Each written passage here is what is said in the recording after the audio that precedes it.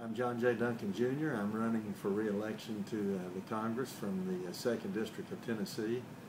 It's been my privilege and my honor to represent the people of East Tennessee for 24 years now, and I certainly would appreciate the chance to represent them for another 2 years. I'm just as enthusiastic about my work as I always have been, and I'm working just as hard or harder than ever to try to represent the people to the best of my ability.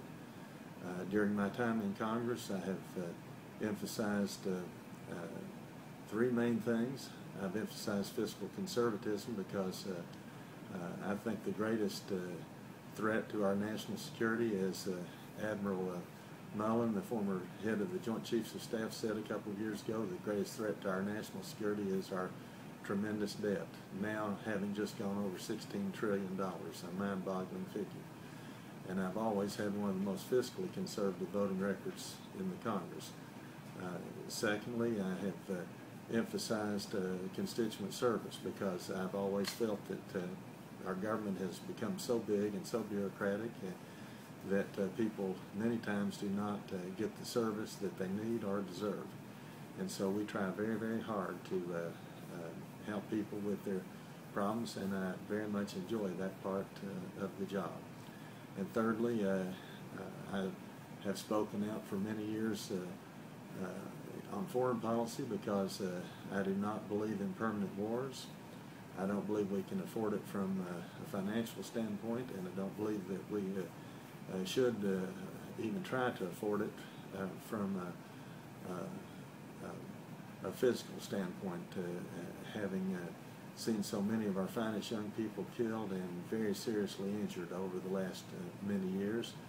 And I don't believe in sending hundreds of billions of dollars to other countries in what I have considered are totally unnecessary wars that are more for money and power than they are for anything else. And finally, I've spoken out on many, many other issues, and I've tried to, as best I could, to bring home the federal government to the people of East Tennessee, helping get numerous projects, but also for individual situations as well. But that sort of summarizes it up, and I'm always, lastly I will say I've tried to be as accessible as I possibly could because I try never to miss a vote, but I try to try to catch the first plane out from Washington after the last vote and spend as much time here at home as I possibly can.